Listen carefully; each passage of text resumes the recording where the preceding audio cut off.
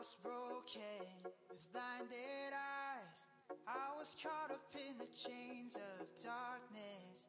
Fragile heart, meant to die, till love found me and saved my life. Never lost, 'cause in you I take refuge wherever I go. Your love surrounds, in you I'm found. I sing your praises, I'll scream hallelujah.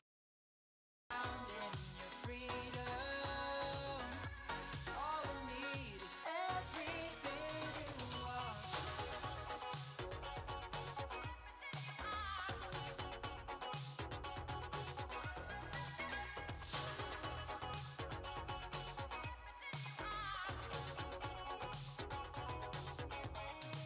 You are my strength, my cup, my portion. You, Lord, are my heart's devotion. As I hold on to your embrace, my life is falling into your grace, and I'm never lost, 'cause in you I take refuge wherever I go. Your love surrounds, in you I'm found. I sing your praises, I'll scream hallelujah. Found in your freedom, all I need is everything you are. You paid it all for me. You're risen, hallelujah. Now I have been set free. All I need is everything you are.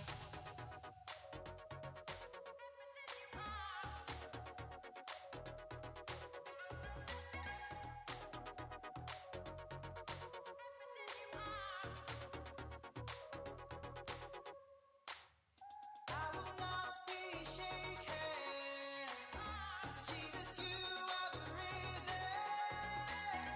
In your presence there is freedom. Joy is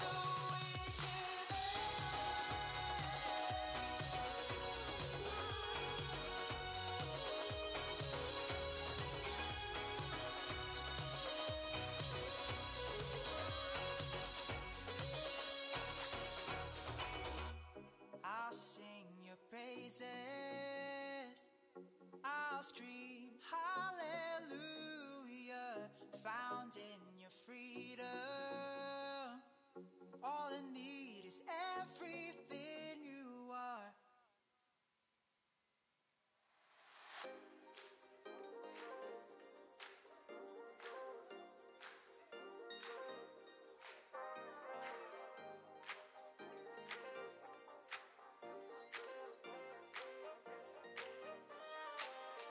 When my world's about to break and this heart just fades away, oh Lord, remind me of your promises, the love and goodness you've declared.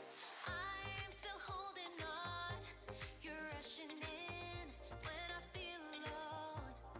Oh Lord, I know you hear me when I call. Your hope and strength restore my joy. I will not be moved. You hold me close, so close. I will praise you. Won't let me.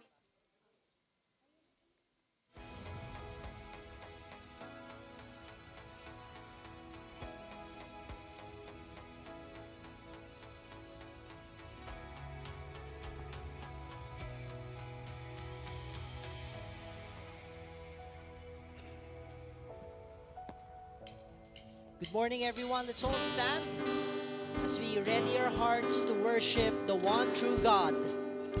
I want to read to you Colossians chapter 1, verse 15. But before that, take note, the one that is being described here is none other than Jesus Christ. Sabi dito, He is the image of the invisible God, the firstborn of all creation. For by Him all things were created, in heaven and on earth, visible and invisible, whether thrones or dominions or rulers or authorities, all things were created through Him and for Him. He is before all things, and in Him all things hold together, and He is the head of the body, the church, which is the beginning, the firstborn from the dead, that is in everything He might be preeminent. Pag sinabi po nating preeminent, ibig sabihin kataas-taasan, walang pumapangalawa. At I just want you to know that who we are worshiping at this moment is that God. So I pray that yes, we all have our concerns, we all have our worries, anxieties. So kung ano man yung dala-dala mo ngayon, let's set that aside for now and let's look at Jesus, for He is the author and perfecter of our faith. Amen? Can we just pray right now, Lord? Today we choose to worship You, we choose to look to You, and Lord, would You help us, draw us near to You, Lord God, as we continue to look to You as a community. Thank You, God, in Jesus' name, amen. Amen. Amen.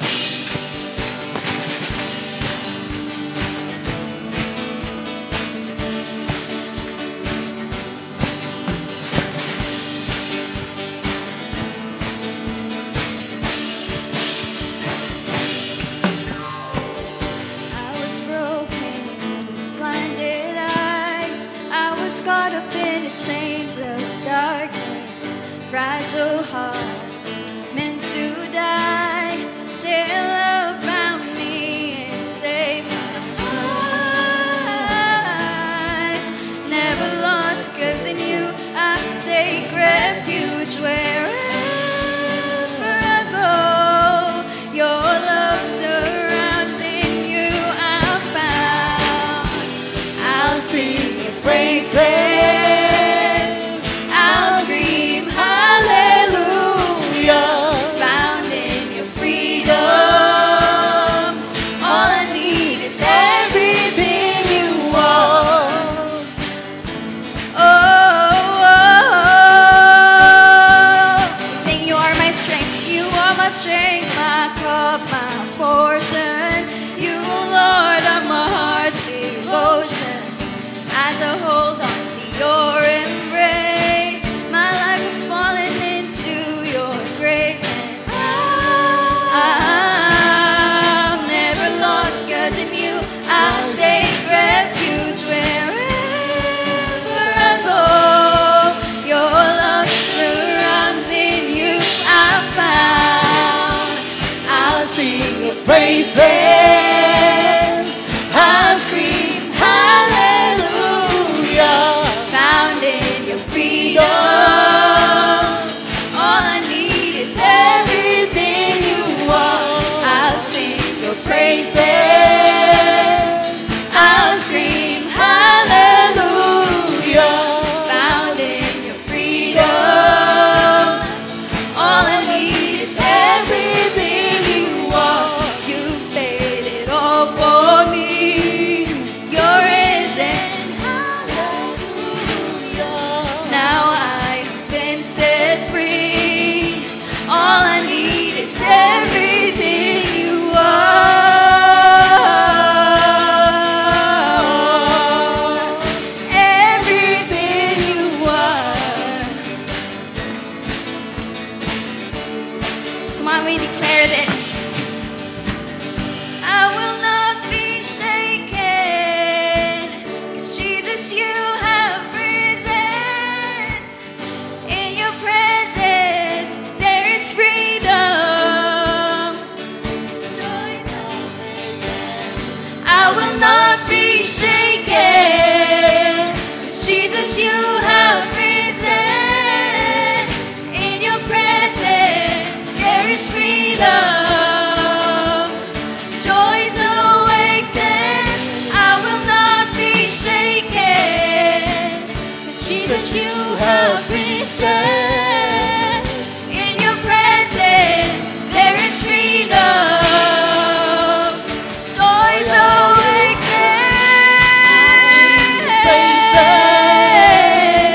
I'll scream hallelujah, found in Your freedom.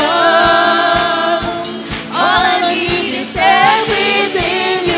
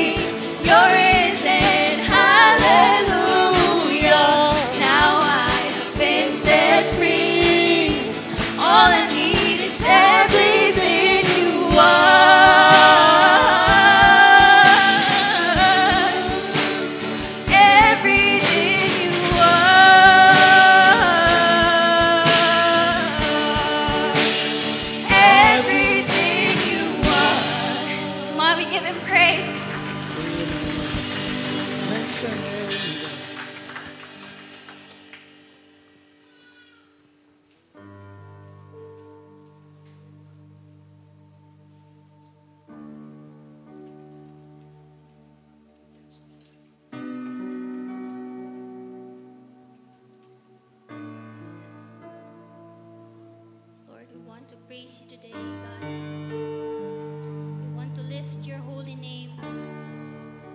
We acknowledge that you are here, God. You're working. You are the center of this church, God. Reign above all. Lord, we lift up our praises and worship to you, God. Hear our hearts, God. Hear our praises. Hear our cries.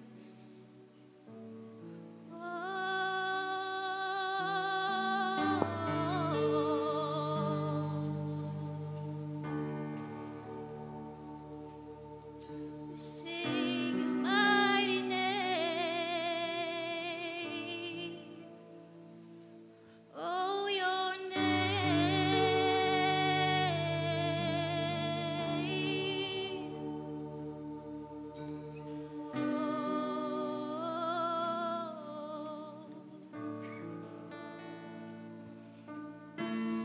Unlit rooms and empty spaces, lifeless hearts without your grace. Light us up to see your goodness, to rise and come to life again. You won't leave us in the shadows. Nights are long, but morning comes. Like the dawn, you break the darkness. Your glory shining like the sun. Oh, you take a little fire. Come on, let's sing this, church. Make it a roaring flame. You revive our souls and make them burn again. Oh, you take a little fire and make it a roaring flame. Light our hearts up like a furnace burning for your name. You burn brighter, so we burn brighter.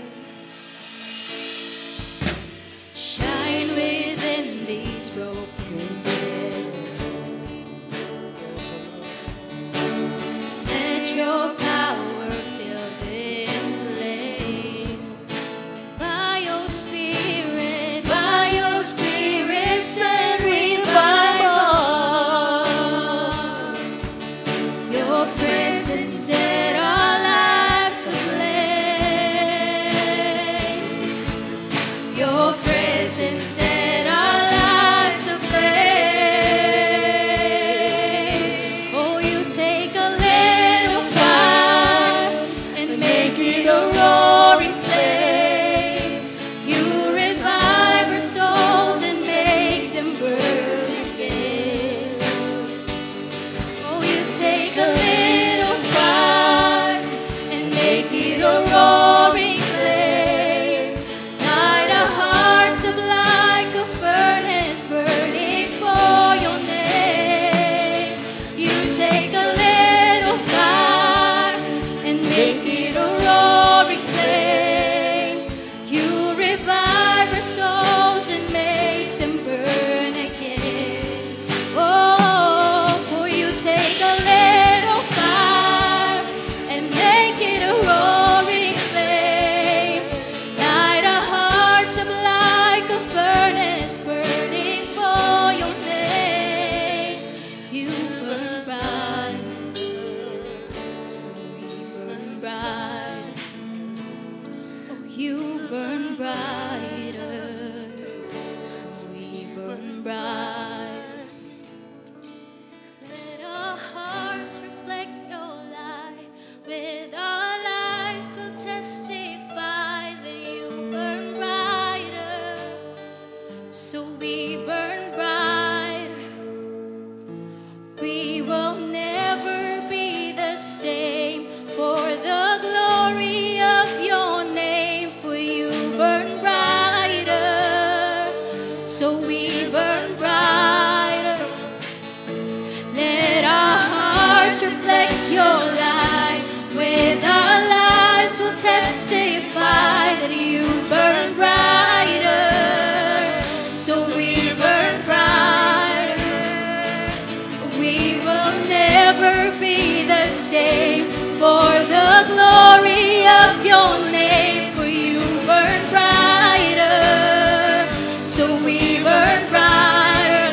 voice, church. Let our hearts reflect your light. With our lives we'll testify that you burn brighter. So we burn brighter. We will never be the same for the glory of your name. 'Cause you burn brighter. So we burn brighter. For you take a little fire and make it a roaring flame.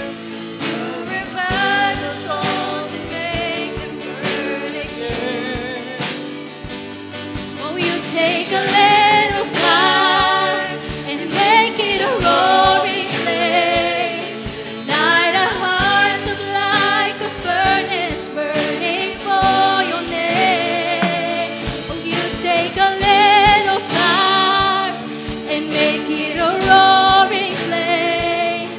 You revive our souls and make them burn again. Oh, you take a little fire and make it a roaring flame. Light our hearts up like a furnace burning for your name. You burn bright, so we burn bright. You burn brighter, so we burn brighter.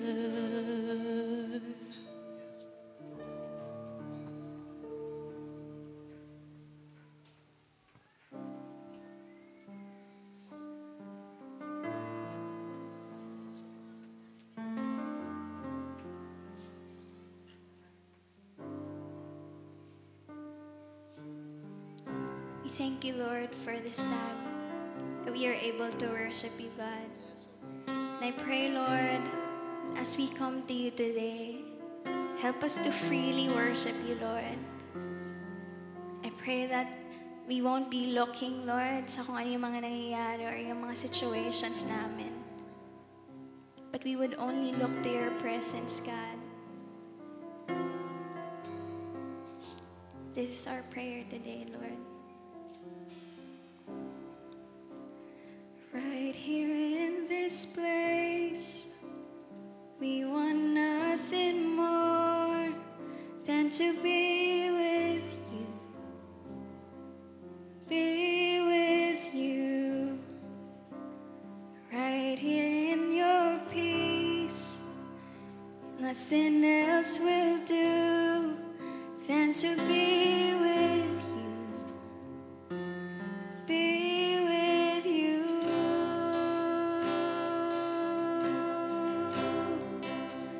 Be with you.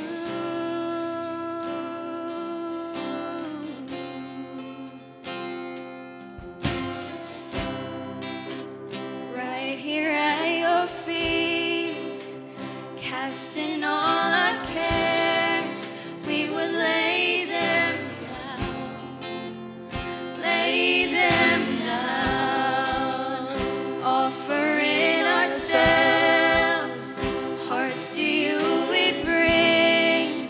We are here for you, here for you.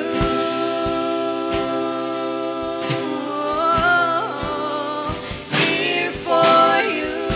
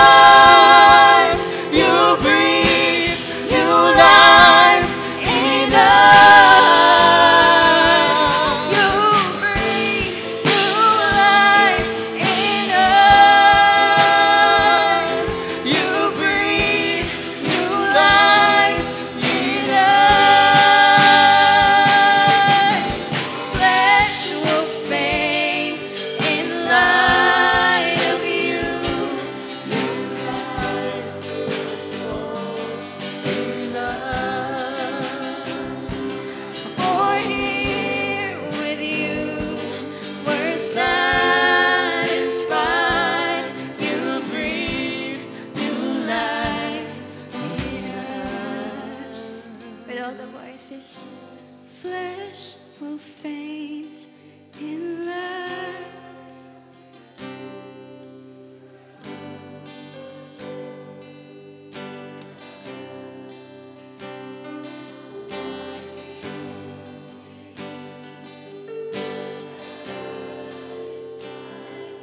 You breathe new life in us. You breathe. You breathe new life in us. You breathe new life in us.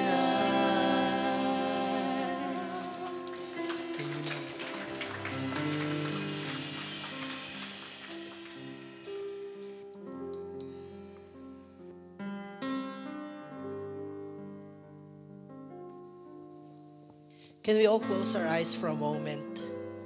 I believe that the Holy Spirit is here and He wants to minister to all of us. In Matthew chapter 11 verse 28, it says here, this is Jesus speaking. Sabi ni Jesus, "Come to me, all who labor and are heavy laden, and I will give you rest. Take my yoke upon you and learn from me, for I am gentle and lowly in heart, and you will find rest for your souls. For my yoke is easy and my burden is light." I sense that many of us in this place right now may not be physically tired, but we have a weary soul. Maybe because of the challenges na pinagdadaanan natin, the things that weighs us down, the worries, the anxieties, the fear. Or maybe it's a relational challenge, a financial challenge, whatever it is that weighs down your soul. Yung masyado mabigat that it affects how you come to God. I just want to encourage you today to continue to come to Jesus. Jesus will not be intimidated by the things that you carry. Jesus will not be intimidated dun sa kung ano man yung dala-dala natin. Just lift it all up to God right now and allow Him to minister to you. Sabi dun sa verse na binasa natin, take my yoke. Pag sinabi nating yoke, ito yung yung kapag ka may dalawang domestic animal, o either a cow or a bull, pinagtatabi nilalagyan ng yoke. Sabi nila na multiply daw yung effort kapag ka may synergy. Na kahit ang strength ng isa, 8, kapag ka dinagdag mo dun sa isa na ang strength ay 8, hindi 16. Sabi nila, kaya pa raw mag-even hanggang 32. Can you imagine? Now, imagine mo pag sinabi ni Jesus, take my yoke, na yung po-partner sa'yo, si Jesus mismo. Can you imagine what we could do with that? No wonder the Apostle Paul can say, through Christ, I can do everything. Can we all just pray right now? Close our eyes, bow our heads. If you're that person, you know that you have a weary soul. Whatever that is, whatever it is that weighs you down, I want to pray for you right now. Can you raise up your hand if that's you? Just want to minister to you. Yes, yes, yes. So many hands are raised. As we lift up our hands, utter your own prayers to God. This is us lifting our concerns to the Lord. The Bible says, lift up your concerns to Him, your cares to Him, for He cares for you. He wants you to pray to Him. Lord, we lift up to you all our concerns, lahat po na nakakapagpabigat sa puso namin. Lord, as we worship ngayon, Panginoon, many of us, we're trying. We want to look to you. But Lord, there's this thing that weighs us down. But Lord, as we continue worshiping, Lord, we want to focus on you alone. So ito po, lahat ng cares namin. And we declare, Lord, that whatever happens, Ikaw yung bahala sa buhay namin. Ikaw ang Panginoon. You are powerful and you are willing. So Lord, here's all our concerns. But at the same time, Lord, we take up your yoke. We take up the rest that can only come from you. Lord, would you give your people right now the peace that surpasses all understanding that the Apostle Paul is saying in Philippians. Help us, Lord God, to not just understand your word, but reveal to us who you are and what you have done for us. Maraming salamat, God. Today, we choose to worship in Jesus' name. Amen. Amen. Alright. Bago po tayo maupo, yan, batiin mo lang yung katabi mo, pupo tayo. Yan. Can we all sit down? Now we will proceed, we will continue on worshiping God, but this time through the giving of our tithes and offering. Let me read to you Matthew chapter 6, verse 21. So sa mga favorite verse ko, sabi dito, for where your treasure is, there your heart will be also. Yeah, nandiyan ba sa screen? Can we read this all together? 1, 2, 3, go. For where your treasure is, there your heart will be also. You see, this verse illustrates a very important truth, a very important principle, which basically says, kung nasan daw yung mga bagay na mahalaga sa'yo, kung nasan daw yung iyong yaman, tingnan mo yung katabi mo, sabi mo sa kanya, nasan daw ang iyong yaman? Naks naman, di ba? Nasan daw yung iyong treasure, naturally, dun daw susunod yung iyong puso. What's interesting is a couple of verses after that, the Lord Jesus made a contrast. Sabi ni Jesus, you cannot serve two masters. Either you will serve God or money. Can you imagine, of all the things na iko-contrast mo kay Lord pagdating sa rival sa puso ng tao, ang binigay ni Jesus Christ, God versus money. And hindi ito yung versus na tipong pagka nagkatapat, mag-aaway, walang panalo yung money. But how many of you know that that is true? That in our hearts, when it comes to the contest of our hearts, pagdating sa kung ano yung nag-occupy ng puso natin, probably the greatest rival of God is yung resources. We all have resources. Resources are important. Money is important. But money can serve as a master or money can serve as a tool. Nung ginawa ni Jesus yung contrast ng God or money, one will serve as a master, one will serve as a tool. There's no other option. Let me give you an illustration. If money is the master, then you will go to God and say, Lord, pengi akong money. Tapos kapag meron kang money, you don't ask God kung saan mo spend yung money. Kasi money is the master and God is the tool. Parang pag sinasabi natin ganun, pumapalag yung puso natin because we know that it's wrong. Tama ba? But God, if God is your master, then surely in everything that we spend, not just in the giving of our tithes and offering, in everything, sa lahat po ng pinupuntahan ng pera natin, we ask Him. Because you are our master, Lord, where do you want me to spend the resources that is yours in the first place? Tama ba? Nag-iiba yung dynamics, kaya very important. Now, again, going back to the verse that we read, for where your treasure is, there your heart will be also. Let me just tell you, God is not after the money. God is after your heart. But it remains to be true, kung saan nandun yung treasure natin, dun sumusunod yung puso. So today, as we give our tithes and offering, please know that this is a training, this is a step of faith, this is between you and God. I know that God is after your heart because He loves you. Because if you think about it, if this is true, where your treasure is, there your heart will be also, then you will read John 3:16 in a new perspective. Sabi sa John 3:16, favorite niya, di ba? I am the way. Hindi, mali pala, no? For God so loved the world that He gave His one and only Son, that whoever believes in Him should not perish but have eternal life. God so loved the world that He gave what? His greatest treasure. Now, can you answer the question, kanino ngayon yung puso ni Lord? Where your treasure is, there your heart will be also. No wonder God so loved the world. I hope that we give with a motivation of worship in response to what God has done. This is more than a duty. This is more than an assignment. This is not an obligation. Amen? Can we just pray right now, Lord, as we worship you through the giving of our tithes and offering? Lord, we want to express our wholehearted worship to you. Maraming salamat, Panginoon, sa ginawa mo. And Lord, sabi nga sa salita mo, He who supplies seed to the sower. So, at the end of the day, all of this comes from you. And Lord, you are our dad, you are our father, you are our Lord.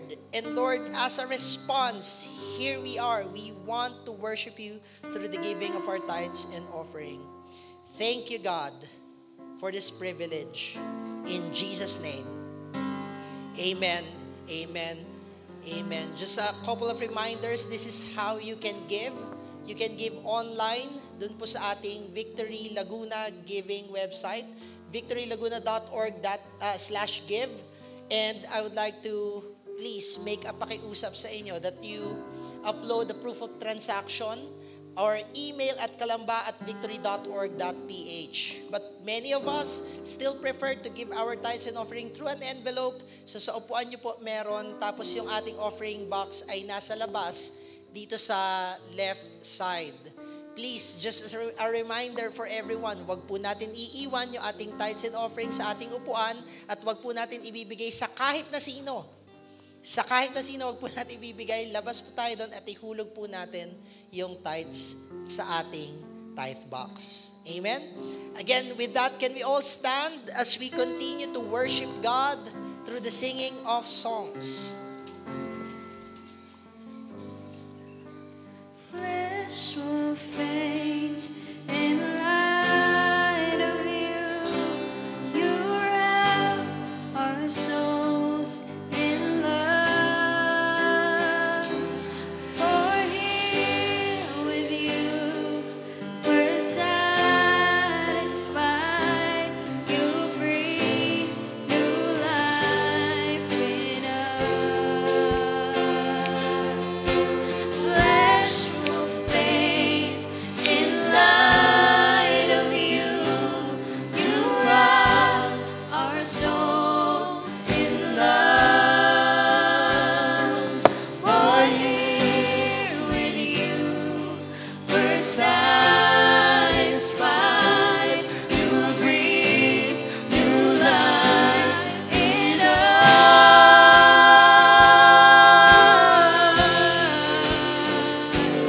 In us.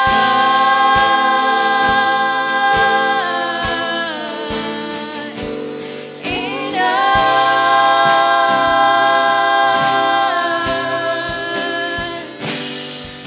us.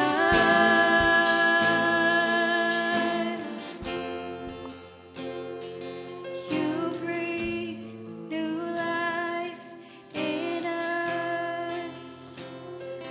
You breathe new life in us. You breathe new life in us. You breathe new life in us. You breathe new life in us. You breathe new life in us. You breathe new life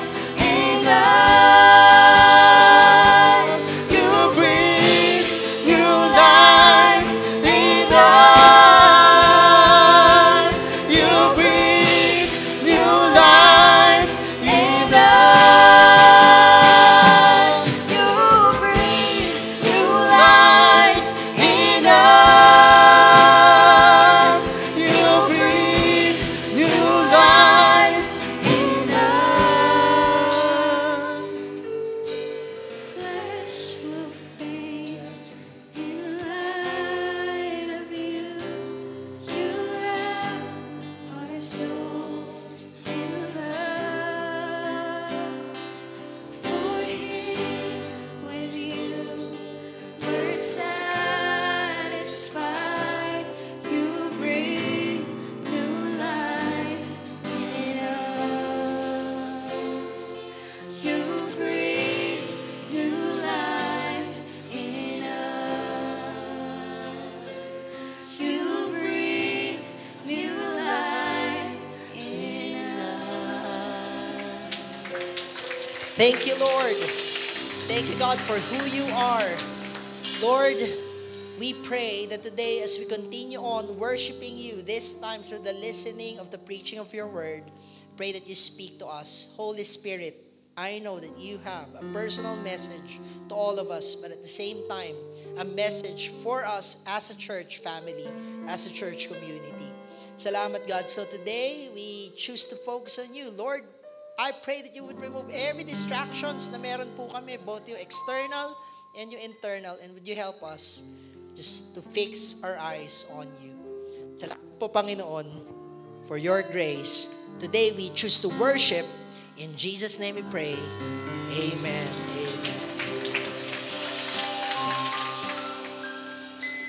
Yan, makakaupo na po tayo.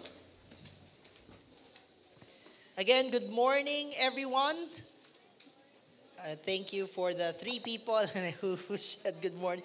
Good morning, everyone, and welcome to our 11 a.m. worship service. This is Victory Church Calamba. We are a church that exists to honor God and make disciples. If you notice right now, I'm wearing the official uniform of our kids church. Palakpakan naman natin ang kids church natin. Yan, maraming salamat sa lahat ng ating kids volunteer. We just want to let everyone know that our church is a multi-generational church that is committed in reaching the next generation.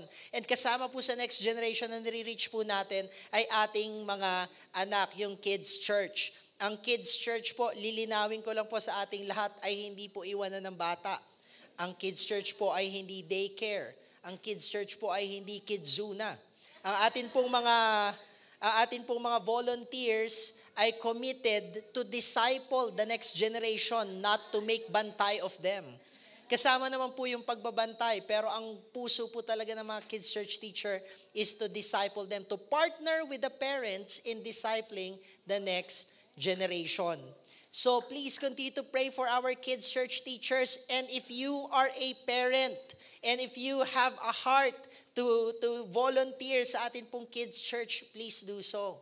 So iba sa inyo iniisip, grabe sa bahay na nga, dami kong alagaan sa ano pa.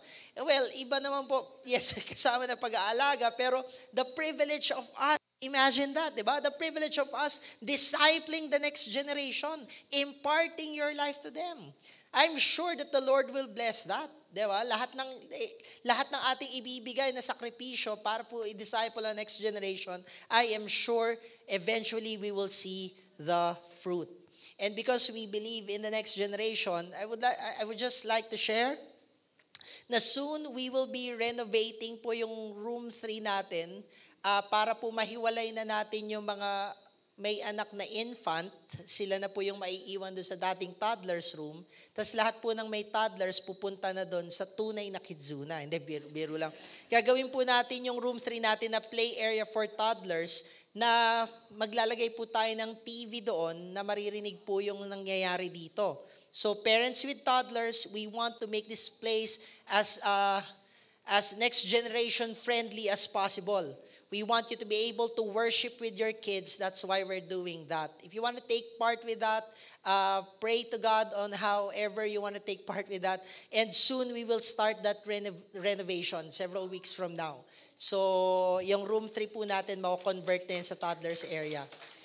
Tapos yung ating toddlers area po dun sa likod, hindi na siya toddlers area, para na lang siya sa mga may anak na 1-year-old below. Tama, 1-year-old below. Yung mga baby, para matahimik din po yung place na yun for them. Yan. Tapos dahil love talaga natin ng next generation, ang dami kong kwento sa inyo, no? Then meron po tayong series ngayon. Tayo po ay nagtatapos na ng ating mini-series na entitled Burn Brighter.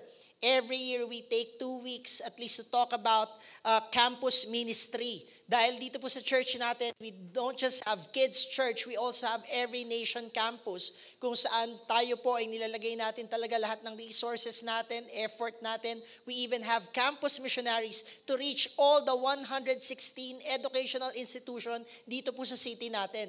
16 or 17 college campuses. Can you imagine? Ganun kadami po yung nire-reach natin dito. And right now, we have set foot dun sa mga area kung saan nandun po yung mga campuses na yun. All 6 hotspots, meron na po tayong campus missionaries and campus leaders na nagdi-disciple doon. ang prayer natin, eventually masaturate lahat ng campuses, lahat ng high schools at colleges, magkaroon tayo ng campus ministry. Yan yung ating desire. Teka, nasa series ako, no? Napapunta na dun sa ano. Ito talaga kasi yung passion natin. Next generation. And because next generation is our passion, we have asked today to preach to us the Word of God. One of our campus missionaries, one of our campus missionaries, and we have here today si Miss Abby Saavedra. Palakpakan naman natin si Abby. Let me introduce Abby to you. I know for many of you, hindi nyo na kailangan ng introduction pagdating kay Abby, but I want to introduce her anyway. So Abby has been serving in campus ministry for more than 10 years. In fact, exactly 11 years.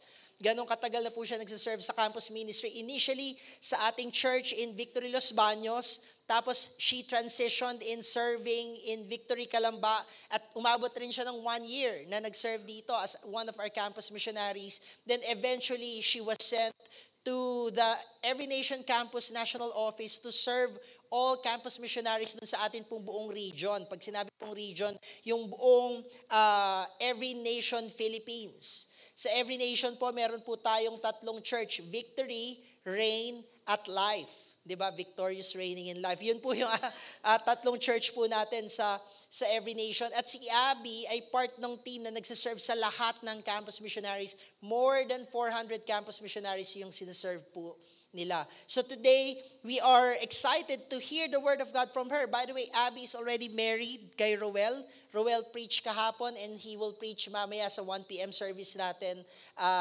At na-miss lang talaga namin sila. Si Abby is a close friend to the staff and I'm excited to hear the Word of God from her. So 11 a.m. service. That's all. Give a warm Victory Calamba Church welcome to Abby Saavedra. Meron ba? Ayan, naririnig ako. Ayan, mag-set up lang po ako.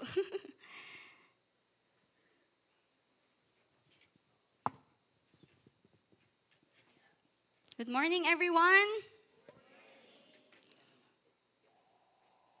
Wow, napaka-servant leader naman po talaga ni Pastor Jared. Pastor Jared, maraming salamat po. But really, I just want to honor before you, Pastor Jared. Nung nasa Los Baños pa lang ako, totoo to, Pastor Jared, I tell to Pastor John and Ate Trish na I look up to you. You're really a great leader. And pag nasa Manila, tapos magkikita-kita kami ni na Pastor Jared, alam niyo po ba, ang heart po talaga niya ay kayo. Pag makikita kami, tapos tatanungin niya, Abi, anong pwedeng magawa para sa Calamba? Abi, ano yung mga resources na para sa Calamba? Mahal na mahal po kayo ni Pastor Jared. In fact, kung bubuksan niyo po yung puso niya ngayon, mga pangalan niyo po ang nakasulat dyan. So, Pastor Jared, wag na buksan kasi nakaisab. So, ayan. Thank you, Pastor Jared. It's really a privilege to stand here in front of our church and preach the word of God this morning. So thank you, Pastor Jared. I also want to honor our campus missionaries, sina Zari, Lena, na-miss ko kayong katrabaho, sina Job, Jamie, and so really glad to serve with them. Sila po ay mga fellow campus missionaries na binigay talaga nila yung buhay nila para sa campus for the sake of the gospel dito sa Calamba. So palapakan naman po natin ang ating mga campus missionaries. So again po, I'm married to Roel. He's also a campus missionary. Sabi po ni Pastor Jared, I'm a campus missionary for 11 years already. Si Roel po for 5 years. Kami nila Pastor Jared, teammates kami sa 9 a.m. service ng Calamba. Tapos we were recalling last night, wala pang 1 pala nung nakaalis kami ng Calamba. Diyan po kami nakatira sa Remedios, sa Calle Decente. Baka meron po kaming kapitbahay dito. We left and transitioned to Manila and answer another expression of God's call in campus ministry, September 11, 9/11. So wala pa talagang, 11 months pa lang, Pastor Jared. So again, yes, we are serving in the, hindi lang gumagala pa, sunod na lang ako. We're serving in the region Ayan si Ruel, kaya siya wala ngayon kasi nag-preach po siya kanina sa 9 a.m. service natin sa Victory Taft. Ayan, but he's traveling now. Lord, pray for safety and protection for him. Mag-preach po siya sa 1 p.m. service natin dito sa Calamba mamaya. So, serving in the region, ganito po tayo kadami. Sa Victory pa lang, sabi ni Pastor Jared kanina, we are now, Every Nation Churches in the Philippines is now Victory, Reign at Life. So meron po tayong Life San Mateo, Life Novaliches, tapos isa pong church ng Reign. Lahat po yon kasama ng Victory under Every Nation. And lagi po nating sinasabi, lagi niyo pong maririnig yan dito na we believe in the next generation. We invest because we see their potential to lead and make a change. Not just in their campus, but in our nations and in the world. Tingnan nyo nga kung meron kayong mga katabing estudyante. Lahat ng mga estudyante dito, pwede bang taas yung inyong mga kamay? Ayan, we have a number of students in our 11 a.m. service. Ayan, so, ngayon, again, palagi niyong maririnig yan sa amin. Pag nag-visit kayo ng mga Victory Churches, maririnig niyan paulit-ulit that we love the next generation. But in this particular series, we are concluding and we're gonna talk about the next generation and the older generation working together hand in hand, okay, to fulfill the mission of God. As they work together, that sparks a flame, makes it like a wildfire and burn brighter in this dark world. So yun po yung titignan natin, especially sa preaching ngayong umaga. Recently, I read an article, hindi ulit gumagana pa, sundan na lang po. I read an article in the New York Times, tapos nahook ako kasi yung title niya, Japan's Business Owners Can't Find Successors. This man is giving his away. Baka po may gustong magmana. Kasi naghahanap siya ng tagapagmana dun sa business niya. He has a logistics business in Hokkaido, so sa part na snowy area. So thriving yung business niya kasi sobrang kailangan ng logistics doon para makapag-travel at makapag-deliver. Okay? He's 73 years old. Tapos sabi niya, he felt too old to carry on. But quitting is not an option. However, wala pong may gusto sa mga employees niya. Yung employees niya, by the way, this article is just January 2023. Okay, by the New York Times. So, yung mga employees niya, nasa 50 to 60 years old na rin. Tapos, walang may gustong mag-inherit. Even yung mga anak niya. Walang may gustong mag-inherit.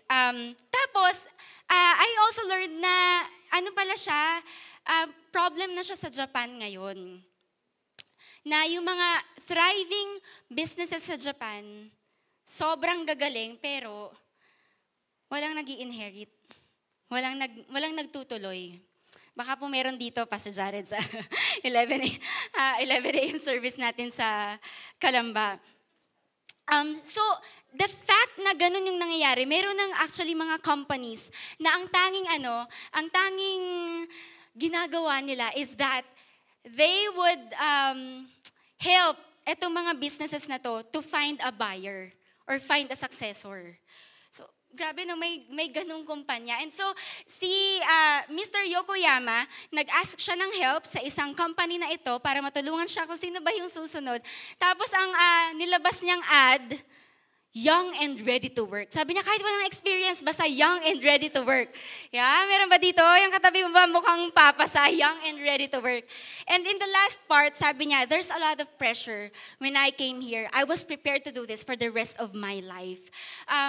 Dahil pinost na yung ad na young and ready to work, may isang nag-apply, pero even siya at saka yung mga employees niya, they are not fully convinced kung kaya ba na talaga niyang ituloy yung business. We don't know anong reason kung bakit walang may gusto. Kahit anak niya, no? Walang may gustong kunin yung business nila. We don't know. Probably nakakapagod. Probably di sila interesado. dito sa logistics business na to. But when it comes to the business of advancing the kingdom of God, my question now here is it really important to find a successor? Importante ba na merong susunod sa ginagawa natin para sa Panginoon? Also, is it possible for the experienced generation or the older generation and the younger or the emerging generation to work hand in hand to fulfill God's mission? That's what we're gonna look at this morning. So can I invite everyone to stand, and we're gonna read from 2 Kings chapter 2.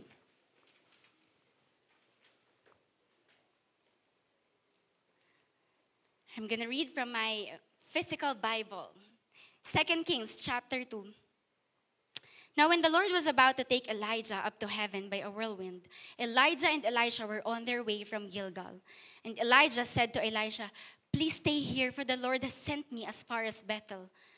But Elisha said, "As the Lord lives and as you yourself live, I will not leave you." So they went down to Bethel. And the sons of the prophets who were in Bethel came out to Elijah and said to him, "Do you know that today the Lord will take away your master from over you?" And he said, "Yes, I know it. Keep quiet." Elijah said to him, "Elisha, please stay here, for the Lord has sent me to Jericho." But he said, "As the Lord lives and as you yourself live, I will not leave you." So they came to Jericho. The sons of the prophets who were at Jericho drew near to Elisha and said to him, "Do you know that today the Lord will take away your master from over you?" And he said, "Yes, I know it. Keep quiet." Then Elijah said to him, "Please stay here, for the Lord has sent me to Jordan." But he said for the third time, "As the Lord lives and as you yourself live, I will not leave you." So the two of them went on.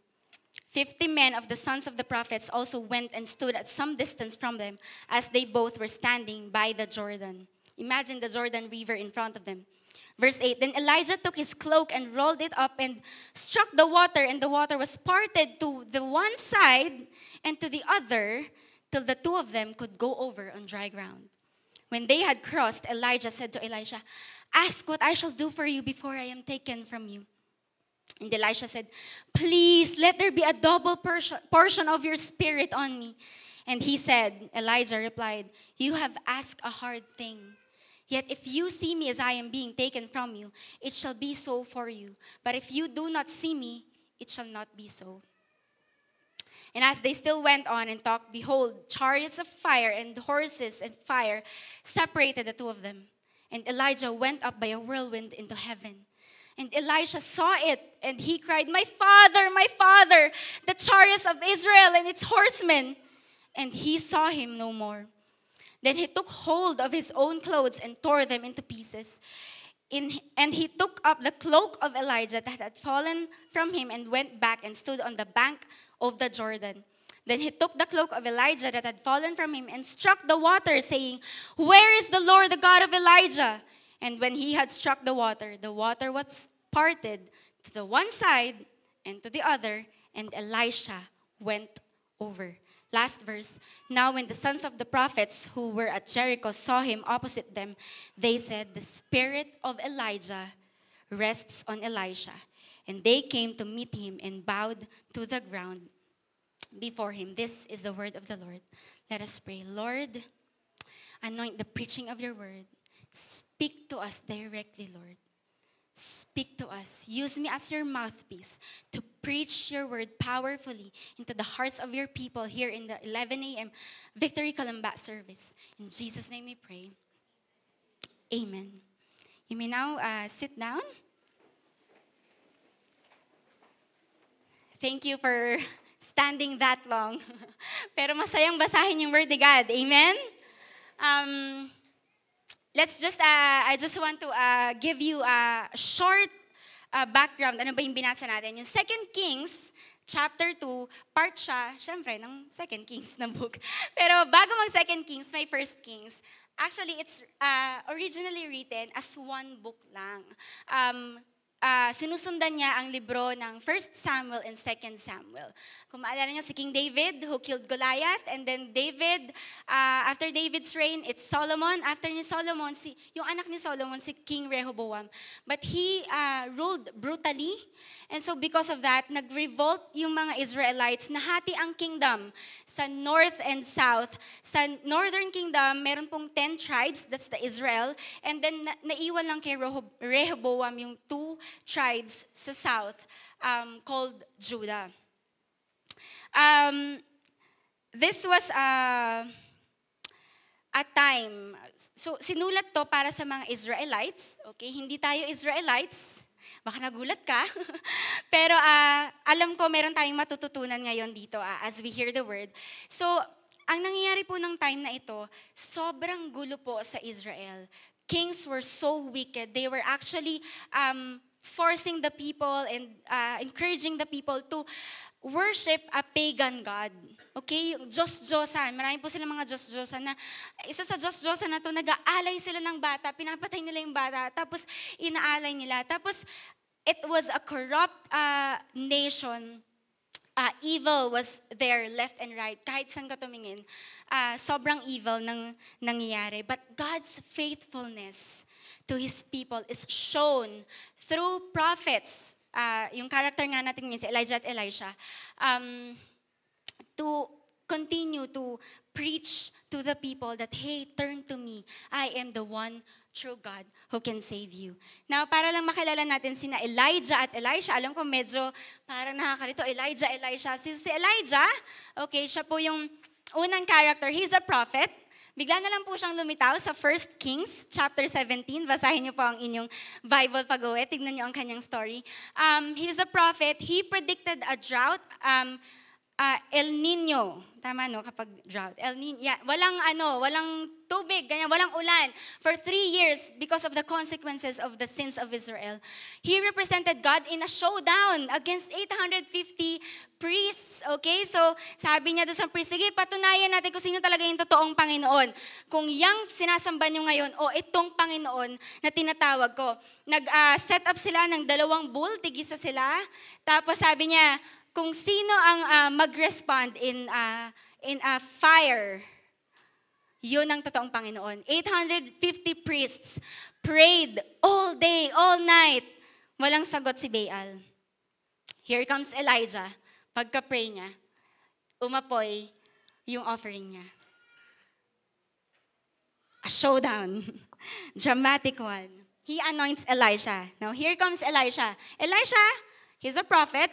Pero bago siya maging prophet, babalikan ko lang kay Elijah. Si Elijah, marami pang mga ganap sa buhay niya. Tapos, ang galing ng mga ginagawa ni Lord sa buhay niya. Pero may time na natakot din siya kasi gusto siyang ipapatay ng queen. So, sabi niya, Lord, ako na lang natitirang sumasamba sa'yo. But that's not true. Sabi ni Lord kay Elijah, tumigil ka dyan. Mayroon pang 7,000 people who did not bow down to Baal. Ako pa rin ang Panginoon. Anoint Hazael, anoint Jehu, anoint Elisha. So here comes Elisha. Elisha was actually a farmer. Okay? At hindi lang siya basta farmer, mayaman po siyang farmer. Meron siyang 12 oxen. So nung pinuntahan siya ni Elisha, ayan, so yun yung itsura. Si Elisha, meron po siyang cloak or yung kung sa atin, balabal. Yan. So, it's a symbol of authority. So, nung sinabi ni Lord kay Elijah na anoint Elisha, binigay niya yung cloak niya kay Elisha. Meaning that Elisha will be his successor. Okay? So, nung ginawa niya yun, si Elisha, nagpaalam sa mga magulang niya, tapos yung oxen niya, yung 12 oxen niya, pinaluto niya, nagpa-piesta. Rejoicing with the call of God in his life. Now, what we're gonna do is, we're gonna look at the lessons we can see from the life of Elijah and Elisha. At na-reveal ko na yung una, pursue relational connection. Can you repeat that? Pursue relational connection.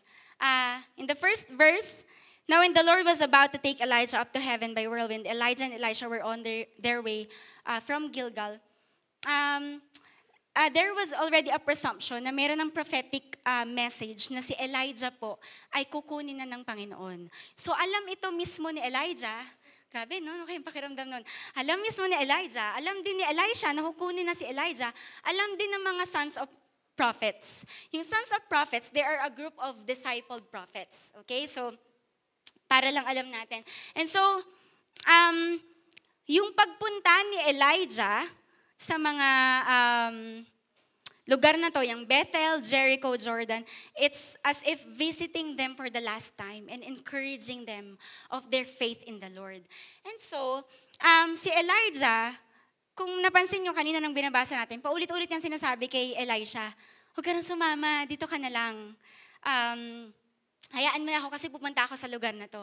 Pero, ano yung nakita natin? 3 beses din, persistent si Elisha. Sabi niya, hindi. Hasama ako sa'yo. As surely as the Lord lives, and surely as you live, sasama ako sa'yo. Ngayon, si Elijah, hindi ito yung, ayaw na talagang kasama si Elisha. But the reason why, he doesn't want Elisha to come to him. Kasi nung Bible times po, si God, when He reveals Himself to people, sa sobrang glorious niya, sa sobrang holy niya, hindi po kinakain ng mga tao, ikamamatay po ng mga tao. And so si Elijah, alam ni Elijah na kukunin na siya ni Lord, pero hindi niya alam kung paano. He just wants to save Elisha. Kasi baka ikamatay ni Elisha pag nakita niya. Pero anong sabi ni Elisha? Hindi. Sasama ako sa iyo. Kahit ikamatay ko pa to, I will go with you. I will not leave you. What can we see here? We can see here that their connection was not transactional, but relational. Their connection was not transactional, but relational. Actually, wala pong minention sa Bible kung ano talaga yung mga adventures nila together. But in these verses, magkakaroon tayo ng clue. Kasi sabi sa 1 Kings 19:21, then he arose and went after Elijah and assisted him. So ito yung time na yung binigay ni Elijah yung cloak niya, yung picture kanina. Sabi doon, assisted him. So sumama na agad si Elisha kay Elijah, became his kumbaga, protege. Yan, assistant, servant. In chapter 3 of 2 Kings, verse 11, it says here, who poured out water on the hands of Elijah. Ang ibig sabihin po ng poured water on the hands of Elijah, he served Elijah in his old age. So, imagine, inabutan talaga niya na matanda na rin si Elijah. So, masasabi natin na marami silang pinagdaanan. Sa hirap at ginhawa, kumbaga. Marami silang pinagdaanan. And there's just one observation in our present time. It's actually easy, both for the old generation and the next generation or the young generation to dismiss each other. Kasi magkakaiba ng hilig, ng gusto, ng trip, magkaiba ng genre ng music, magkaiba ng fashion, di ba? Magkaiba kung paano mag-isip, strategies. I don't know if you saw this, nag-viral po ito recently. Sino dito mahilig sa yogurt? Mahilig ako sa yogurt. Ayan. Yung anak niya, nagsa-celebrate lang sila ng birthday ng ate niya daw. Tapos dessert nila, yaw-yaw, nag-promote pa, na yogurt. Ang yogurt kasi, mukha siyang ice cream, pero maasim siya. So, nung binigay niya sa tatay niya, sabi ng tatay, tapos sakto daw na picturean talaga nila, sabi niya, ano ba to, panis? Sabi niya, tapos sabi ng anak niya, dapat talaga hiwalay Facebook niyo eh. You know what, when the next generation, yung mga kabataan, nung nalaman po nila na yung mga tito at tita at nanay at tatay nila nasa Facebook na, lumipat sila sa Instagram. Alam niyo ba yun? Tapos nung mga nagsisilipatan ngayon yung mga nanay, tatay at tito at tita sa Instagram, lumipat sila sa Threads. Alam niyo ba yung Threads? It's easy to dismiss one another, but I want you to know that genuine relationship is possible between generations. We see that in the life of Elijah and Elisha. And I'm just grateful for the people God placed in my life. The Elijahs in my life. First, it's Pastor John and Ate Trish. Estudyante pa lang ako, kuya at ate ko na sila. Alam nila yung, parang tingin ko kaya nilang sumulat ng buhay ko. I really appreciate them. Nung naging kami ni Roel, we are really good friends with them. We learned so much values of the family. Next generation, sa kanila ko nakuha yung heart sa next generation. Sila yung matron of honor and best man namin sa kasal namin. Next, it's Pastor Earl and Ate Carlen. If you know Pastor Earl and Ate Carlen. Si Pastor Earl, nung single pa lang ako, sobrang ko na-appreciate yan. Tawagan ako na, Abby, may bagong bukas na restaurant dun sa Calamba. Kain tayo. O kaya, pagluluto niya ako, Abby, dito tayo sa bahay. Nagluto ako ng laksa. Si Pastor Earl po, he's one of the most generous and humble person that I know. Appreciate ko yung humility niya. Magka-team din kami sa 9 a.m. service din nung nasa Los Baños pa ako. Lapit yan sa akin, Abby, pagpa-practicean kita sa preaching ko. Ano sa tingin mo? Anong mga suggestion mo? That kind of humility, parang ako, kayo po yung pastor, sa akin po kayo nagtatanong, pero that kind of humility, I appreciate that. Kaya yan, tinan nyo, nung kinasal kami, pinapakain pa rin kami ni Roel. Another Elijah in my life is Ate Cathy. Ate Cathy is the wife of Bishop Gilbert Foliente. I really appreciate her during the time na there was this heavy moment in my life, in our family. Natawag pa yan sa akin kahit late night, just to pray for me and encourage me. Next week, nag-set ako ng mentoring ulit kay Ate Cathy. Papatulong ako how to be a best wife to Ruel. Also, I hope you won't get out of this church na wala kang Elijah sa buhay mo. Kahit may victory group ka, possible na wala kang Elijah kung hindi mo ino-open up yung buhay mo at hindi mo sila ina-allow na mag-speak sa life mo. Kahit may victory group ka. So I want you to know that you won't let your life be led by yung buhay mo lang. Kasi you don't need to live this life alone. Find an Elijah if you don't have one. Also, I appreciate the Lord for giving me the privilege to walk with the Elisha naman in my life. Kasi at some point, Elijah rin ako to someone younger than me. So this is Yuan. She's part of my leadership group nung estudyante pa lang siya. So we've been through a lot together. There was also a time, ito pinagkukwentuhan namin, pero di na namin maalala, na offend siya sa akin. Iniisip namin, ano nga nangyari na? Pero she had that courage to talk to me and tell me this is what happened. And I said sorry to her. Yung gano'n, na kaya kang kausapin kahit mas bata sa'yo. Ngayon, nung kinasal sila ng husband niya, kami ni Roel ang matron of honor nila at best man. That's you, and now she's fulfilling the call of God, serving our every nation, yung mga world missionaries natin, yun naman po yung work niya, serving them in every nation. Next, si Kim, I met Kim 2011 when she was a freshman in UP Los Baños. Pinagpaalam ko po ito sa kanya if I can share her story to you. Started doing one-to-one. However, may mga nangyari sa life niya. She got into an early pregnancy. Hindi niya natapos yung pag-aaral niya. Pre-pandemic, we were still talking to each other. Nag-chat siya, nasa Cavite siya. Ate, may church ba dito? So, iko-connect ko siya doon. Pre-pandemic, sabi niya, ate, ikakasal na kami. We heard the Lord and we want to follow Him and we want to make this right. Tapos in-invite niya ako sa wedding niya. What a sight to see and walk with Him. Lastly, si Pat. Si Pat, kakagraduate na lang po noong isang linggo. She's a magna cum laude graduate. BS Tourism in STI Fort when I was serving at Victory Fort in 2019. Pero nung pandemic, nag-message din kami na, nag-video call pa kami niyan. Ate, pag-pray mo ko, kasama ako sa 10 days online. Ate, pag-pray mo ko, eto yung mga answered prayers ni Lord. What a privilege to walk with an Elisha. If you're an Elijah, someone believed in you. And so I hope that you would be an Elijah to an Elisha. Sana hindi ka papayag na wala ka ring tinutulungan na mas bata sa'yo, na wala kang tinutulungang estudyante. Um, Ngayon, I hope and I pray that our connections between generations is not just transactional. Yung parang matapos lang yung one-to-one or may masend lang sa Victory Weekend. Sana hindi ganun. Alam ko hindi tayo ganun.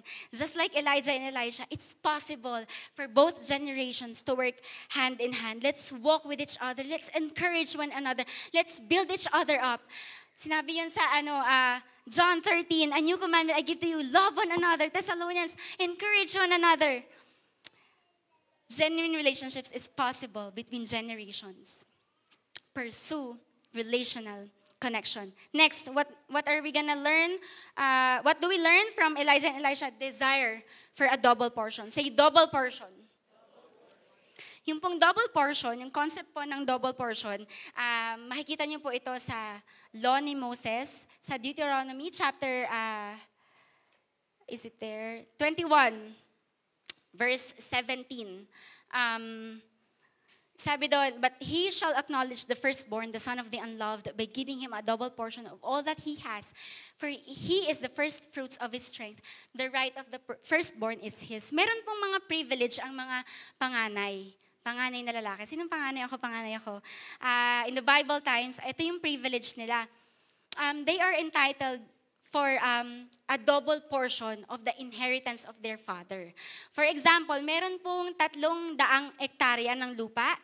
Tapos kung yung tatay ay may 2 anak, ang gagawin niya, hahatiin niya sa 3. Okay? Yung 300 hectares. So, tigo 100 yon. Galing natin sa math. Tapos, yung 100, ibibigay niya dun sa firstborn. Yung natitirang 100, yun yung sa isa niya pang anak. That's the double portion. That's the privilege of na isang panganay. Balikan lang natin. In verse 7, 50 men of the sons of the prophets also went and stood at some distance from them as they both were standing by the Jordan. Then Elijah took his cloak and rolled it up and struck the water. And the water was parted to the one side and to the other till the 2 of them could go over on dry ground. Verse 9, when they had crossed, Elijah said to Elisha, ask what I shall do for you before I am taken from you. And Elisha said, please let there be a double portion of your spirit on me. The truth is, Elisha saw the value of what Elijah was doing. Mahirap. Nakakapagod.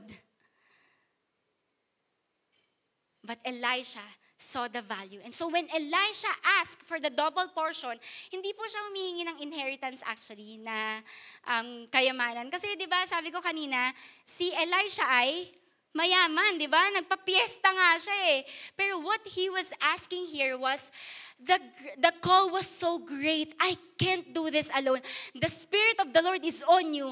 I want that kind of Spirit to work also in me because I want to continue what you have started. Give me a double portion of your spirit. That is what Elisha was asking. With this, Elisha was asking for Elijah to consider him as his spiritual son. Hindi man sila magkadugo. Pero with this question of Elisha, he was actually asking Elijah, consider me as your spiritual son and bless me with a double portion of your spirit so that I can continue what the Lord has called us to do. For all of us who are here, when you see a student in the campus, what do you see in them? What do you see in them? Can you consider them as your spiritual sons and daughters? Would you consider them as your spiritual sons and daughters? Because they have the potential. They are leaders. God calls them to continue what we have started.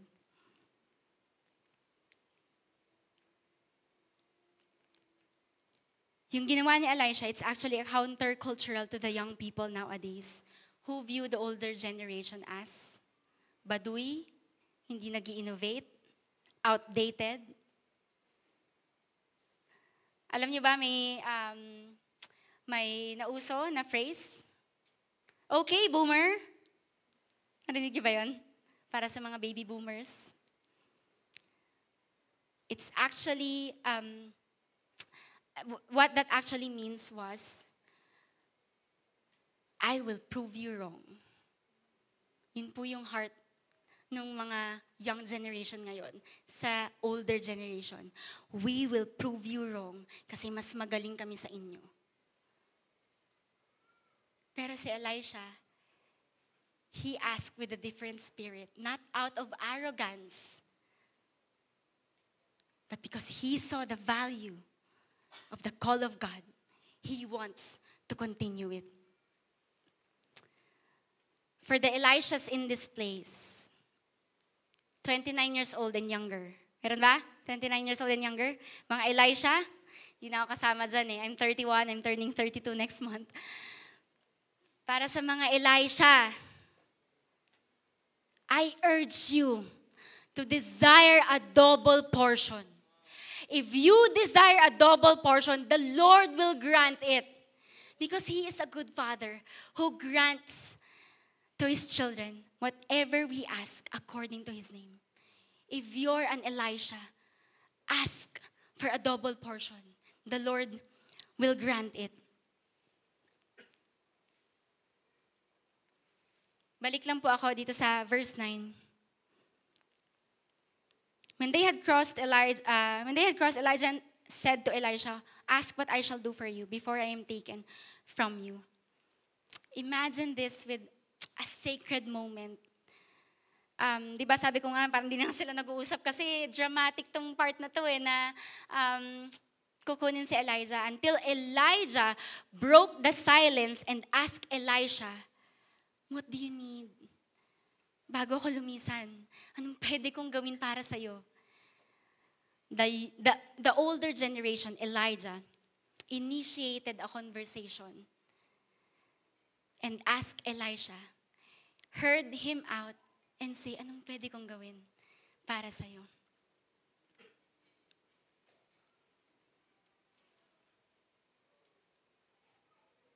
Again, this is actually a counterculture ngayon kasi common naman po sa older generation to dismiss din yung voice ng next generation. Bakit ba ganyan yung mga kabataan ngayon? Panahon naman namin, di naman ganyan. Bakit ganyan mag-isip?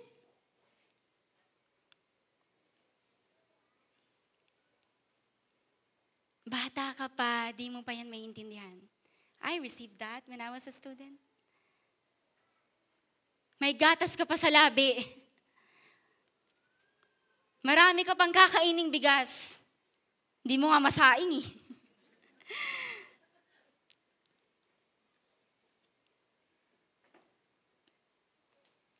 For the Elijahs in this place, 30s and up. Yan, kasama na ako doon. For the Elijahs in this place, desire for a double portion. Desire for a double portion for the next generation. When you see the students, what do you do with them? Do you bless them? Do you speak life to them? Do you pray for them? I hope that we do. Students nowadays, they don't believe in themselves.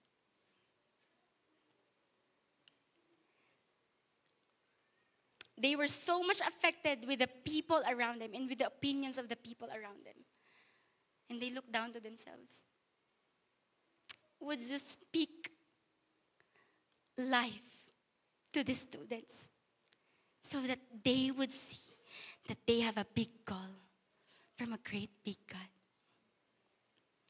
Elijah's desire for a double portion for the next generation. In verse 10,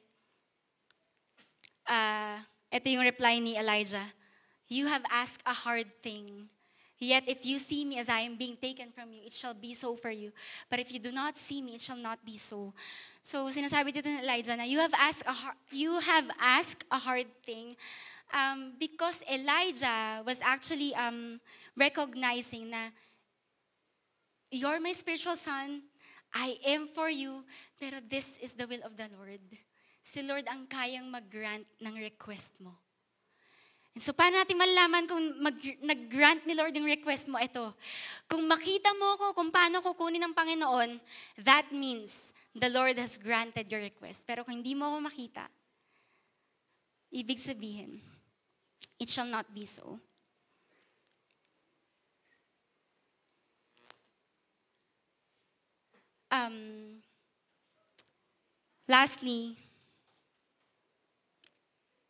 Last lesson that we can learn from Elijah and Elisha is to fulfill God's mission.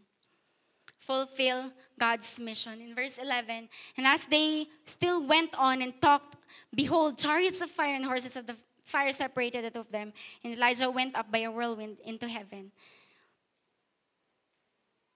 Elisha saw it and he cried, my father, the chariots of Israel and its horsemen. This is actually a proof na hindi po selfishness and arrogance yung pag-ask ni Elisha ng double portion. Bakit? Yung pag-tore niya ng clothes niya, it's a symbol of mourning and deep grieving. Sobrang bigat ng kalooban niya na wala na si Elijah sa buhay niya. And because God showed Elisha kung paano niya kinuha si Elijah. Anong ibig sabihin nun? The Lord granted the willingness and the heart of Elisha to continue, to carry on the responsibility started by Elijah. Verse 13. And he took up the cloak of Elijah that had fallen from him and went back and stood on the bank of the Jordan. Then he took the cloak of Elijah that had fallen from him and struck the water, saying, where is the Lord, the God of Elijah? And when he had struck the water was parted to the one side and to the other. And Elisha, just like what Elijah did nung una, naalala nyo nung silang dalawang tumawid, Elijah went over. Sa verse 13, yung cloak daw ni Elijah, nalaglag, naiwan nung kinuha siya ni Lord. Sa verse 14, what did Elisha do? Elisha took the cloak. It's a symbol of he's really taking now the full responsibility of Elijah's ministry. Kasi pwede naman yung iwan eh. Pero di ba yung cloak, sabi natin kanina, it's a symbol of authority. Okay, coming from Elijah. So he took the cloak, meaning, I am taking the responsibility. Mahirap. Nakakatakot. But I'm gonna do this anyway.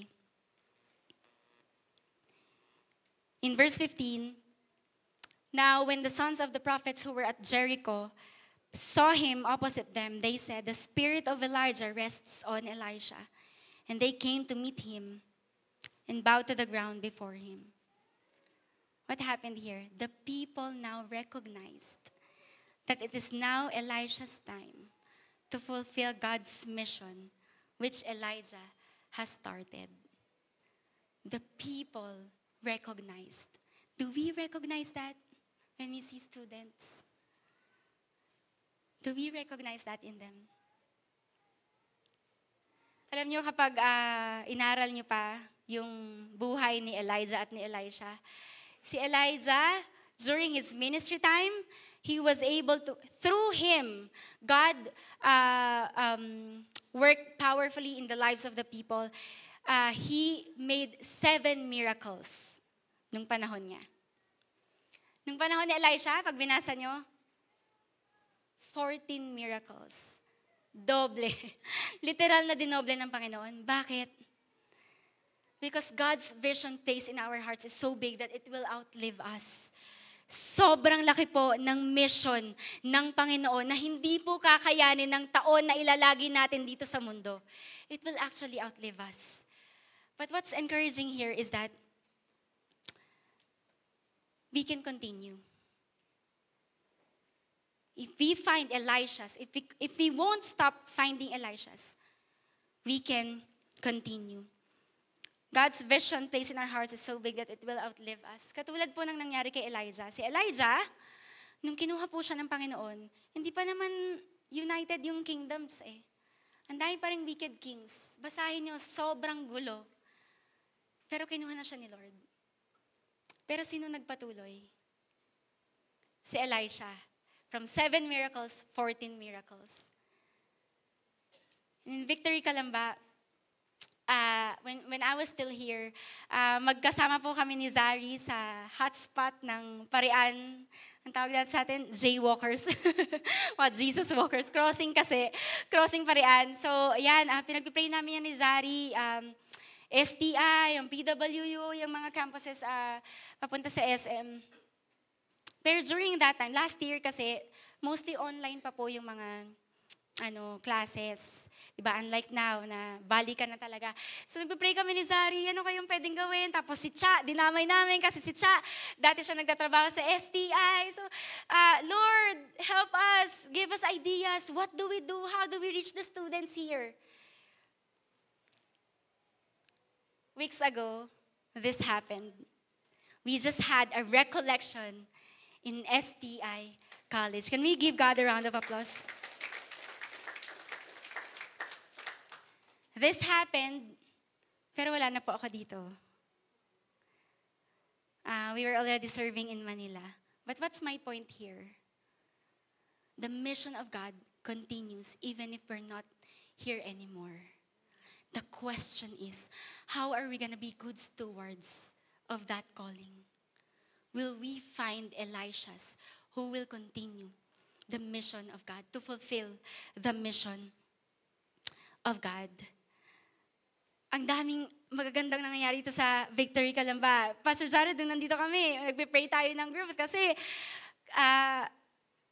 September pala, 2021, nandito ako, nagsisimula pa lang ulit tayo mag-onsite noon, di ba? Kasi talagang pandemic, mga nakamasks pa yung mga tao, may pa-QR code pa tayo, health check, ganyan. Hanggang sa dumami ng dumami, we continue to pray.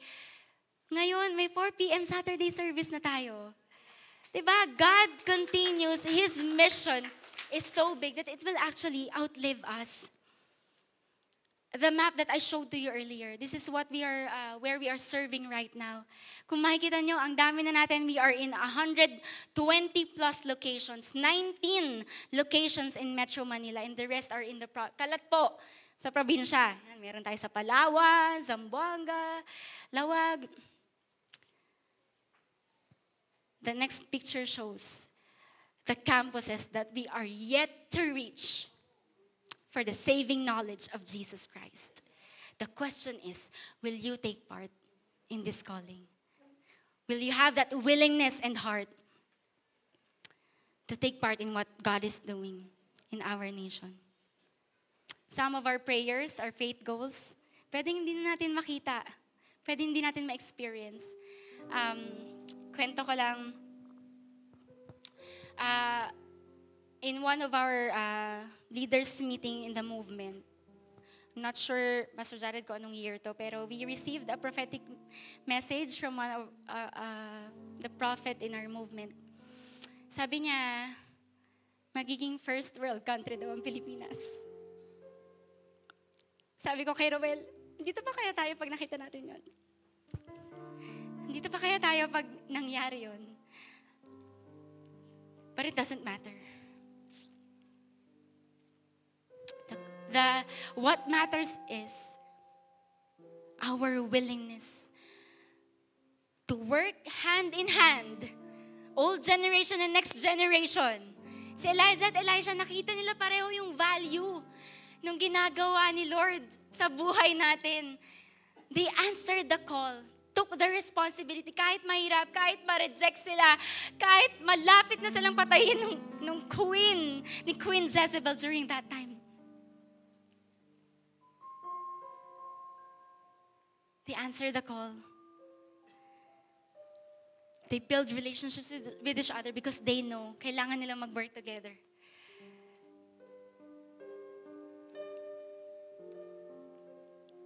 Elisha asked for a double portion because he knows he cannot do this alone, but this can only be done by the might of our Lord Jesus Christ. Last point I want to leave with you. God works through the older generation and gives a double portion of His Spirit to the next generation in order to fulfill His mission. Will you take part, no matter what age you are right now, will you take part in this calling? Let's pray. Lord, we thank you, God. We thank you for the privilege, Lord, to be used by you.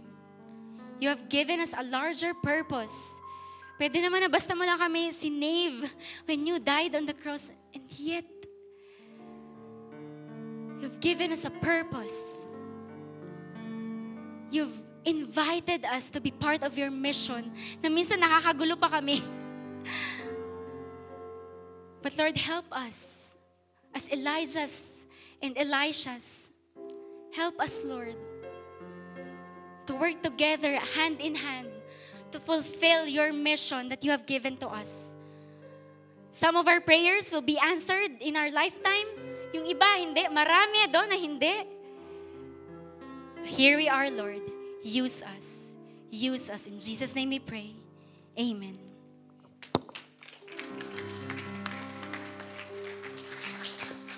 Thank you so much, Abby. Let's all stand. Every generation. Yan o, tingnan mo yung katabi mo. Elisha o Elijah. Oh, exciting. All of us. Can you imagine that? A multi-generational church walking hand in hand. I realize yung statement na burn brighter, it's both a description and a challenge. A description because that is what will happen if we answer the call of God all together, all of us, parents, children, lolo, lola, lahat tayo, we walk hand in hand, believing God for the next generation. Yan yung mangyayari. But at the same time, we recognize na there are a lot of things that can divide us generationally. That's why it's also a challenge. Would you, di ba, believe in the destiny of the next generation?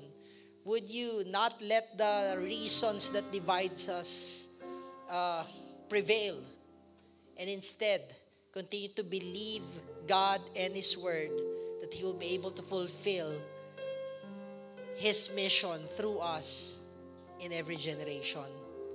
So as we end this service, can we just pray, Lord, maraming salamat po for calling us. Every generation, tinawag mo po kami, Lord, to advance your mission. And sabi nga ni Abby kanina, not everything we will see in this lifetime, but surely, alam naman po namin yung ending, panalo din po kami, panalo ka. Kasi sabi ni Jesus 2,000 years ago, it is finished. Lord, as we go home, may we have that perspective always, the eye for the next generation. Makita namin yung next generation as bearer of hope. Alam ko, Panginoon, the world will portray yung divide dun sa mga generations, but Lord, help us as your sons and daughters to see the hope, the potential, the destiny of the next generation. Thank you, God. May the Lord bless you and keep you. May the Lord make His face shine upon you and be gracious to you. May the Lord turn His face towards you, give you peace. In Jesus' name, amen. Amen. That's it, Victory Church Calamba. See you next week. We are now sent. Go and make disciples.